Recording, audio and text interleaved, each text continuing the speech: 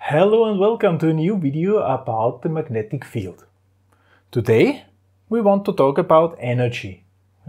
Magnetic field can store some sort of energy.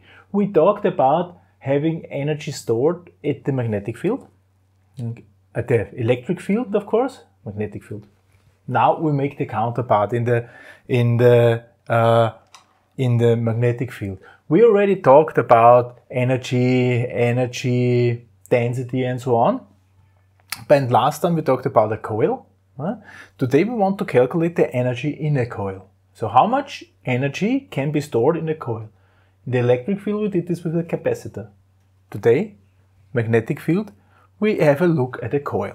So this is again our findings at the coil, summed up from last time. So we have our Durchflutung, our flush, magnetic flush, which is N multiplied by I, magnetomotive force, and this is H multiplied by L, because we said, okay, the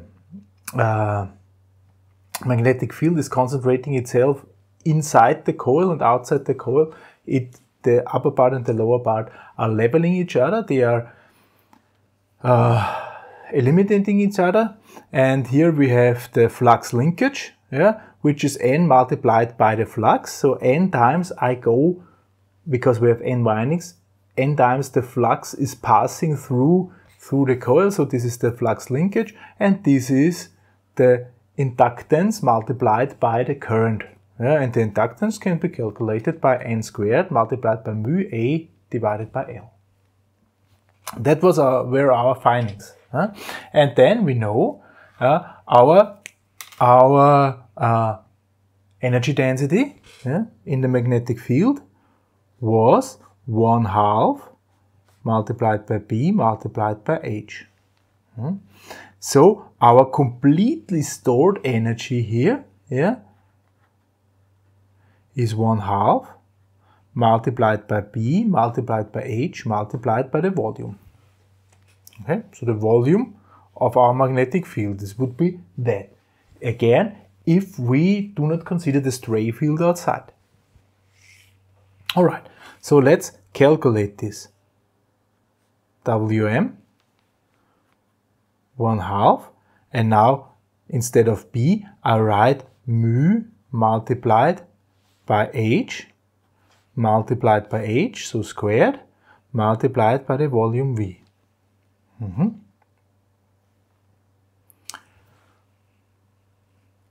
Good, so this equals 1/2 mu.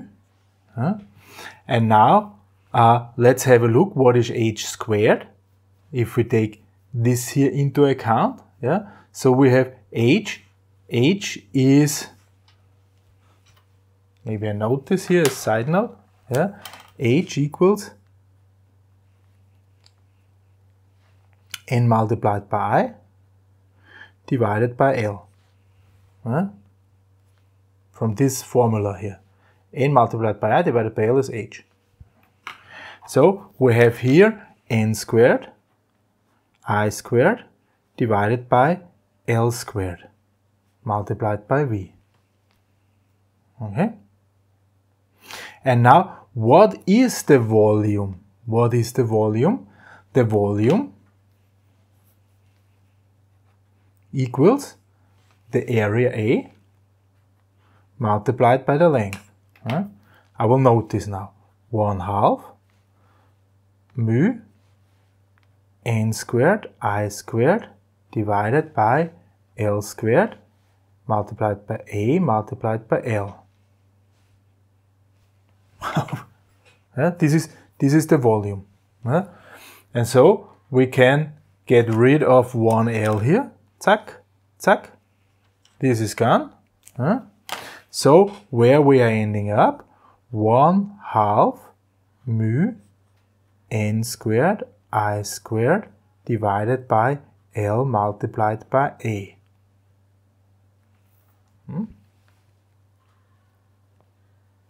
And now I do a little change, because it doesn't really matter in which order I multiply. 1/2. Then I say N squared. above I write now this mu multiplied by A. I can do that, divided by L, and here what is still missing is this I squared. Why I've done this? Because have a look at this, yeah? L.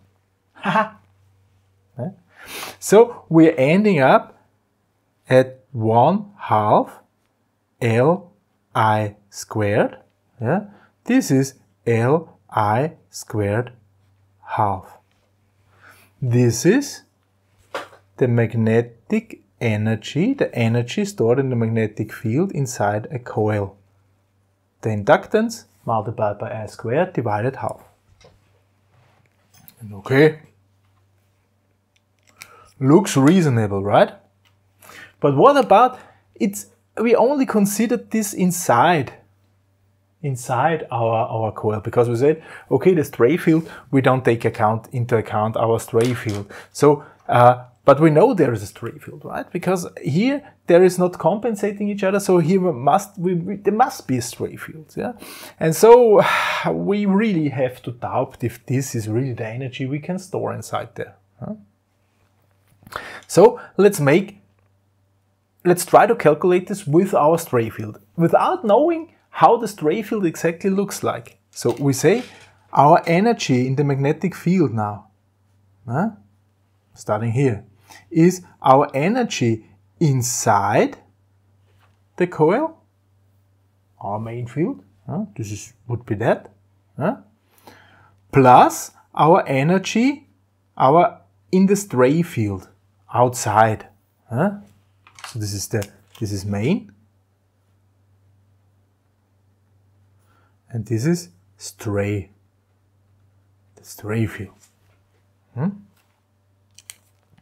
And then, of course, we could write the first one is 1/2 B1 multiplied by H1 multiplied by V1, which are the values inside our coil, plus 1/2 B2, flux density outside in our stray field, multiplied by H2,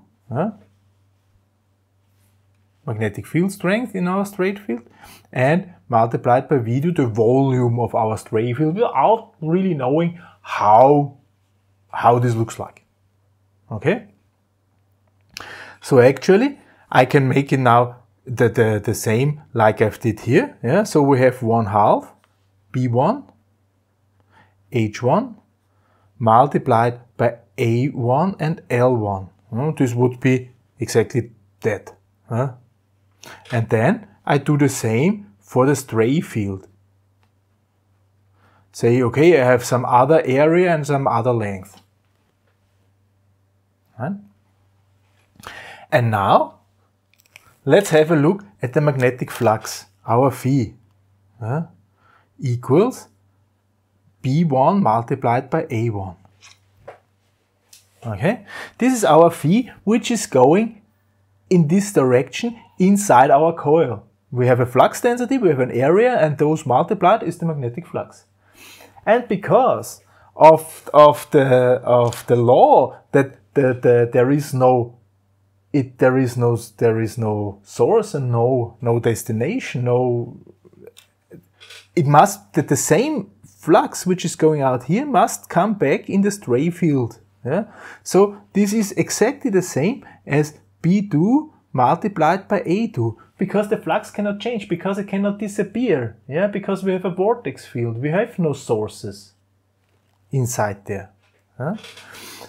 Okay, these are taken into account now, and I can write my Wm equals 1/2, and now I write phi, multiplied by H1 multiplied by L1 plus 1/2, and again B2A2 is again the phi, multiplied by H2 multiplied by L2.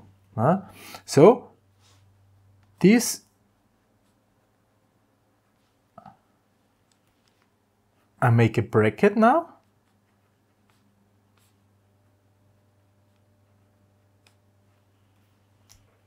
I really have to look into. I always try to find the English word for herausheben. Yeah? Here in German we call it herausheben. We put it out. I have to look it up afterwards. So I will make it, and hopefully I will remember. Okay, what we have here. Yeah? Please remember, yeah, that we said our Durchflutung, our complete magnetomotive force, our flush, yeah, equals the sum of all HI multiplied by LIs. This is that. Yeah? Look at that. So this actually is our Durchflutung theta. Yeah? Right?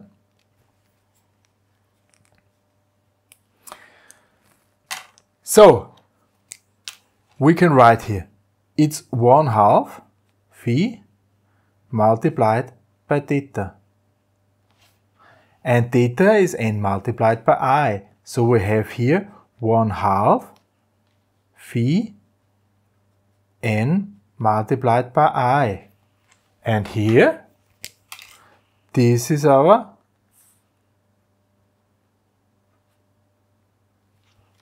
flux linkage.